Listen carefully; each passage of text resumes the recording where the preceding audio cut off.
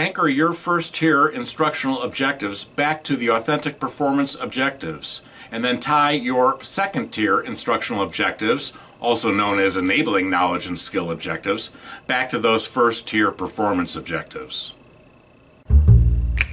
It's not all about learning, knowledge, and skills and behaviors. It's all about performance, even in a learning organization. Get real authentic. Get a performance focus for performance impact. Or why bother? Good stewards of shareholder equity do not squander it on efforts that result in nil or negative returns on investment. They just don't.